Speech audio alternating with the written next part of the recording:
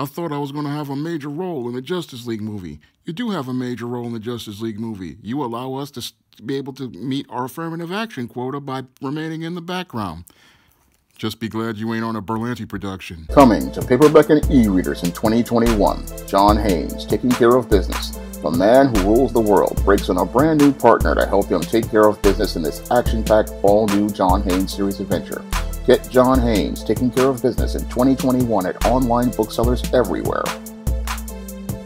Recently, actor Ray Fisher, the actor who played Cyborg in the Justice League movie, stated that he will not participate in any production associated with current DC Films president Walter Hamada. And as a result of this statement, the character of Cyborg was written out of the Flash movie, and Warner Brothers has stated that the role will not be recast. Now, this is the latest salvo in the ongoing issues that actor Ray Fisher has had with Warner Brothers after he publicly accused Justice League director Joss Whedon of gross, abusive, and unprofessional behavior on the set. Now, your Ray Fisher also alleges that your Joss Whedon's gross, abusive, and unprofessional behavior on the set was enabled by then DC Entertainment president Jeff Johns and by John Berg, a former co-president of production at Warner. And these conditions were so bad, as alleged by Ray Fisher, that he escalated things up to Warner Brothers executives in management. And as a result, your John Berg left the company as part of a so-called restructuring in 2017, while Jeff Johns stepped down 7 months later. Now, after this, your Ray Fisher then began to criticize your Hamada, and when I take a critical examination of Ray Fisher's claims, they have the ring of truth of them to me. Because when I take a critical examination of Ray Fisher's claims of gross, abusive, and unprofessional behavior on the set, they fit right in line with the pattern and profile of behavior I have seen as related to the way black actors are treated on the sets of shows like NBC's Heroes, as Leonard Roberts recently claimed in a recent article, and to allegations that were made by Mehcad Brooks on the show Supergirl.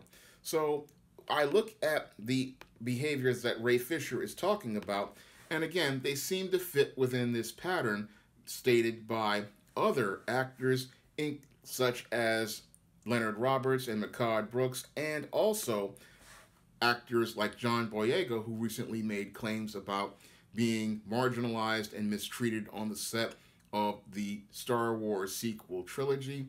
And what's really troubling about all of these claims made by these black actors is how they are being received by the comic book, sci-fi, and fantasy communities.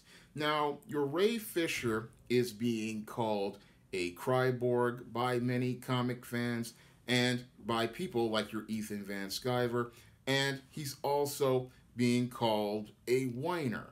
But I don't really see Ray Fisher as being a whiner.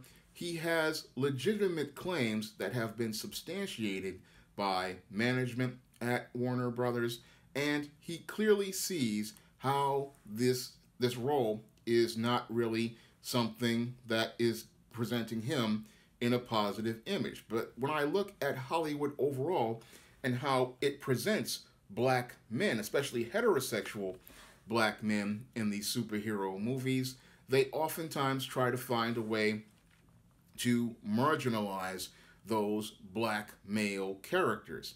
And I guess that's one of the things that Ray Fisher had an issue with as related to his portrayal of Cyborg in Justice League, where he probably was his role was probably getting more and more marginalized with each day of shooting and day of editing. And he was probably thinking that he came here to play a meaty role, not understanding that what Hollywood usually tries to do with these roles featuring black actors is present them in a tokenized fashion. The whole idea that Hollywood usually has for these superhero movies is to elevate the white characters and usually just have the black characters in the background. That's what happened on Star Wars with Finn. Many people thought that John Boyega was going to be the lead character in that movie, but his role was practically marginalized, and he was practically made into a bumbling, stumbling fool on screen. And that's, again, par for the course, because when we look at what happened to Leonard Roberts on Heroes, he was also thinking that he was going to be taking this role and it was going to take him to the next level. But in actuality, the people in production just were setting him up to play another black brute in the background, and then they cut his role down after they realized that it was probably going to tank the show if he was shown on screen with this white woman in the second episode. So they wound up pushing Leonard Roberts all the way back to the sixth episode, and then they wound up killing his character off because they know if they put him to the foreground, that would wind up killing the entire show. And it's also similar to what happened to Mehcad Brooks on Supergirl, where he was set up to be the love interest of Kara, but then once these comic book fans started to hear about this interracial relationship, we started to see how racist many of them were. And after they heard about Mehcad Brooks' James Olsen being involved with Supergirl, these guys wound up losing it, and then Mehcad Brooks' role was practically cut down in the first season, and then he was emasculated, made into the guardian of the friend zone, and then eventually was minimized to the point where he practically just wound up leaving the show. So there's a pattern here as related to the way these black actors are treated on these shows, and I believe that this pattern is a part of a culture of racism that goes on the set of these superhero shows. But many in the comic book, sci-fi, and fantasy communities, they will try to dismiss these claims that are made by actors like Ray Fisher and John Boyega. But there, as I see it, is legitimacy to their claims, and there's also, it just shows you how deep the culture of racism goes on in these comic book, sci-fi, and fantasy communities, that they would sit there and call your Ray Fisher a cryborg, and they would say that he has a sense of entitlement because they are upset that their fan favorite people like Joss Whedon, who is known in the comic book community to be a sort of icon for creating the show Buffy the Vampire Slayer and the show Angel, and Jeff Johns, who is known for his storied run on Justice Society of America and The Flash. Many people herald these two guys, and they can't think that these guys would be capable of participating in behavior like racism or being verbally and physically abusive on the set of a production or enabling this kind of behavior. But when I look at this whole incident, it shows me that a lot of people really do not understand the overall culture of Hollywood or how racist it truly is. And they really don't, because they're putting these people on a pedestal, they can't see that they could be possibly capable of doing these things. Because, I mean, when I ask a critical question, I mean, how many black men are working at DC Comics? That's a question that people really need to ask. And how many black men ever worked with Joss Whedon on one of his shows? Those are questions that many people in the comic book world don't want to ask, because they know if they answer that question, you're gonna probably hear a low number or no number at all. And when you have an environment like that, it creates a culture of racism that most people don't want to acknowledge. Moreover, that culture is also, enabled by a whole group of comic book black comic book people and black nerds who go out here and bootlick for people like Joss Whedon and Jeff Johns and Walter Hamada. Their bootlicking enables that hostile environment to continue to go on. So you'll have this culture going on, and most people, they think they can go along to get along, like John Boyega did on the set of Star Wars, and people like your Leonard Roberts thought he could do on Heroes. And what that does is enable the culture to go on, and it doesn't stop the racism from continuing to go on behind the scenes, because it's that silence that enables these people to think that they can continue going on mistreating black people on the sets of these shows and these movies, and it enables them to think that they're perfectly in the right. And again, when I take a critical examination of Ray Fisher's claims, they, again, fit right in line with that pattern of behavior I have seen and read about on the set. I haven't really seen, but I've read about on the sets of shows like Heroes, shows like Supergirl, and other shows like these Berlanti shows like Arrow, where we clearly see a passive-aggressive culture in that show Arrow, where we see your John Diggle, who is playing the role of the butler. We see Mr. Terrific, a heterosexual black man in the comics, turned into a gay, bumbling, stumbling idiot. And we start to see in the show Riverdale, we saw Chuck Clayton turned into a black brute.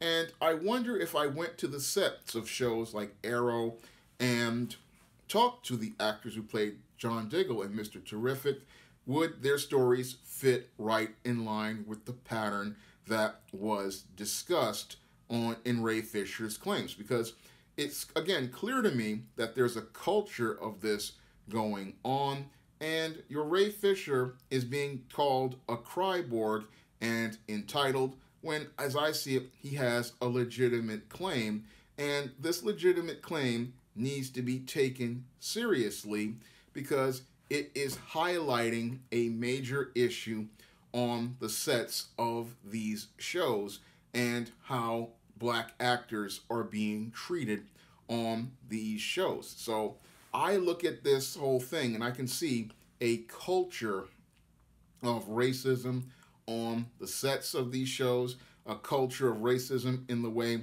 these black characters are portrayed in these shows.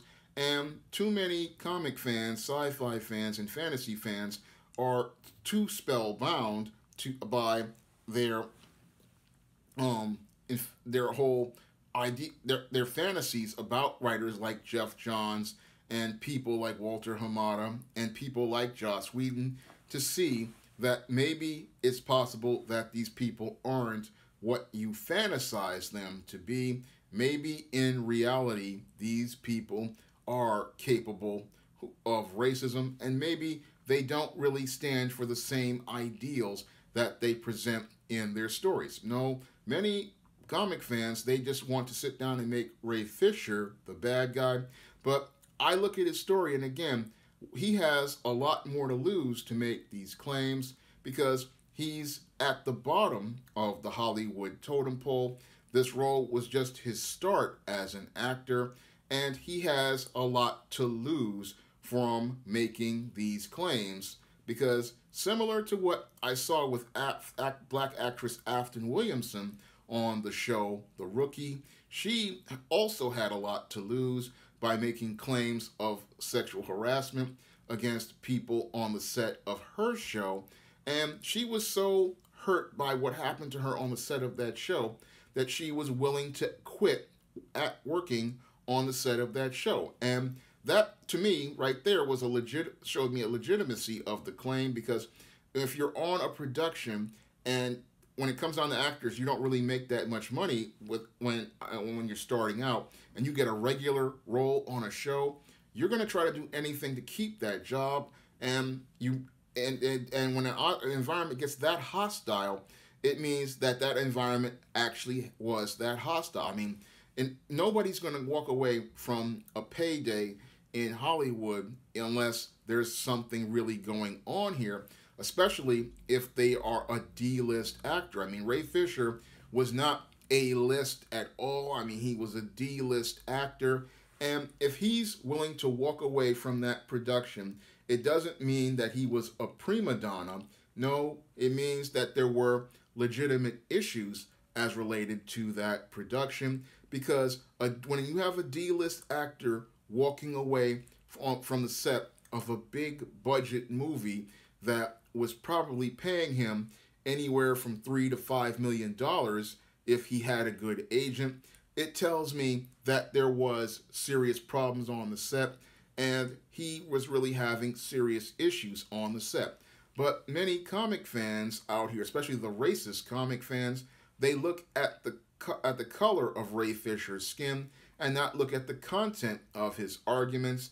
And because these people are so wedded to their imagined ideas about writers like Jeff Johns and Joss Whedon, because they made their favorite TV shows and their favorite comics, they can't really see that maybe it's possible that these guys are the bad guys, and maybe they enabled a culture of racism on the set of these shows, and they did mistreat Ray Fisher, because when I look at it, I can clearly again see, based on the merits of the argument as related to the case, this could possibly be true, because again, when you have a D-list actor, he has everything to lose and nothing to really gain. And when I look at this whole Ray Fisher thing, again, it shows me how there's a really big divide in the comic book world between black and white.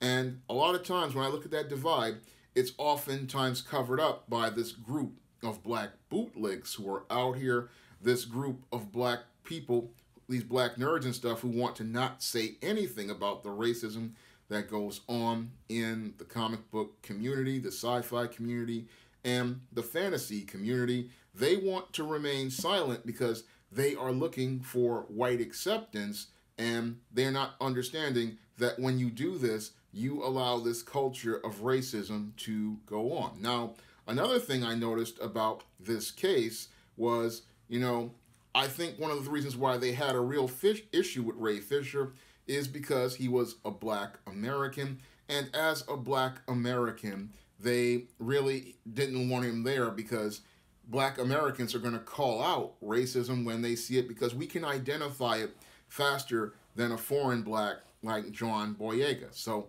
I think a lot of issues he had was because they didn't really want him there, because if you have a black man on set, you can't really do things like what they do on some of these productions, like what they did with Finn and making him a bumbling, stumbling character and then get a pass for it, or marginalize him like Firestorm was in Legends of Tomorrow. You can't really get away with that stuff when you have a black actor who's self-aware.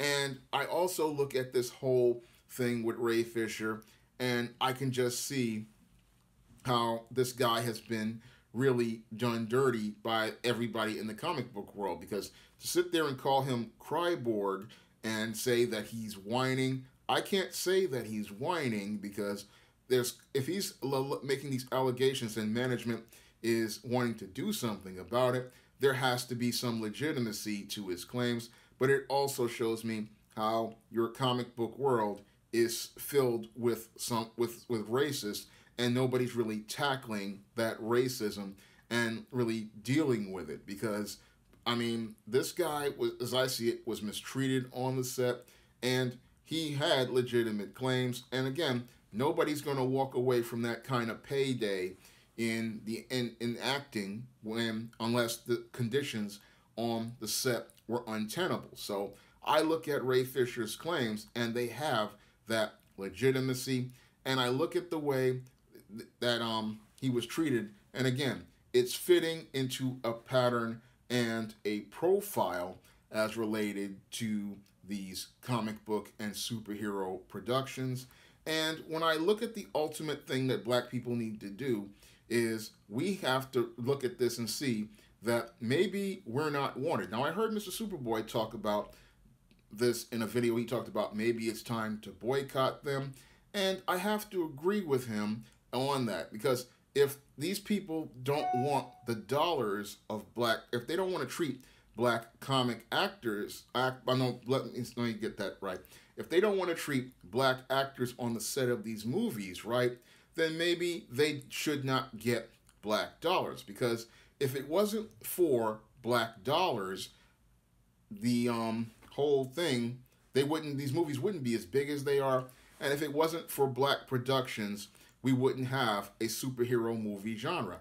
The superhero movie genre was revived by Wesley Snipes and his A-list star power with Blade, and the superhero franchise got its highest grossing movie with Black Panther. So I find it really sad that all of these racist white comic fans want to attack Ray Fisher when it was black productions that enabled these productions to still be going on. Because again, if it wasn't for Wesley Snipes with Blade, we would not have a superhero genre to continue to go on. We would not have Spider-Man movies in 2002, X-Men movies in 2000. We would not have the MCU or even the DC extended universe. None of that would have been possible if it wasn't for Wesley Snipes and Blade, and we wouldn't have had the highest grossing superhero movie of all time unless there was a Black Panther. So I find it really, a lot of these people sitting there going and trying to attack again Ray Fisher, not understanding the power of the black dollar, because if you keep disrespecting black people, they're going to sit there and say, you know, we have these dollars, we're putting them into these movies, but these people are not giving us respect. And that's something that many black comic fans, sci-fi fans, and fantasy fans really need to think about, because you're putting money into these productions, and we're watching as we get marginalized in movies like Black Panther, where T'Challa is a background character in his own movie. We're watching Cyborg marginalized in Justice League, even though he doesn't really belong there. He's a Teen Titan. And we're also watching Ray Fisher being mistreated. And we also see people like your Mr. Terrific being made into a bumbling, stumbling idiot. We're seeing John Diggle being made into a butler, getting an N-word moment on Arrow when he asked to put on the Green Arrow suit and is told by Oliver Queen that being Green Arrow makes me the best me I can be. I mean, these are middle fingers thrown up at black comic fans, sci-fi fans, and fantasy fans, and it's showing that they really do not value the black dollar that is spent on these products. So when I look at the way Ray Fisher was mistreated and the way we have this culture in the comic book, sci-fi, and fantasy world of having these racist fanboys and these people mistreating black people, then, as like Mr. Superboy said in his video, we really need to reevaluate how we spend our dollars. And as I see it, we really need to start thinking about spending our own dollars with black people and start putting more and more of our money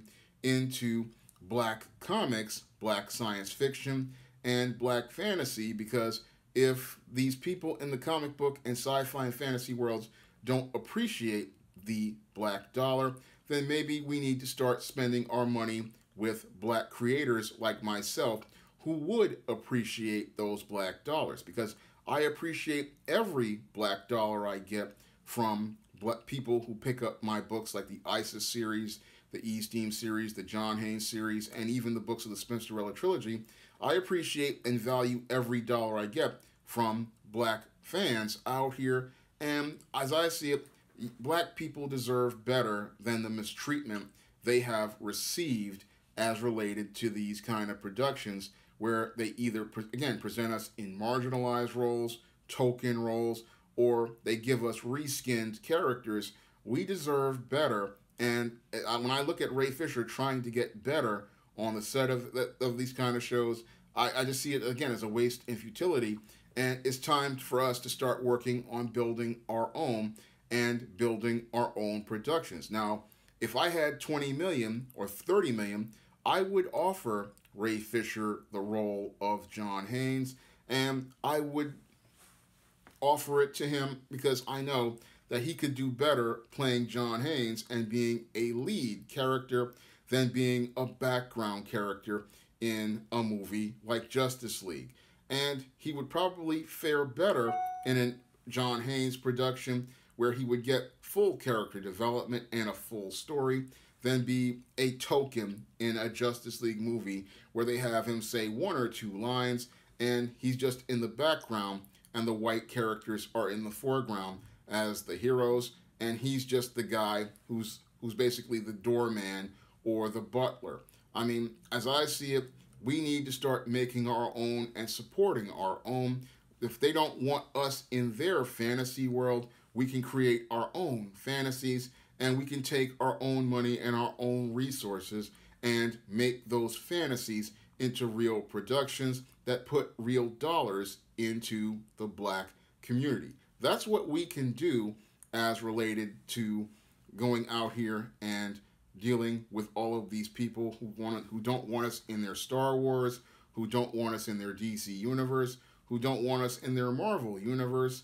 We don't really need to do that anymore. And when I look at productions out here like Tuskegee Airs, stuff like Black Sands, stuff like Concrete Comics, we are creating our own fantasy, and we really need to start putting our Black dollars into our own fantasies. Again, like your Black Sands, like your Concrete Comics, like your Tuskegee Airs, like the SJS Direct imprint.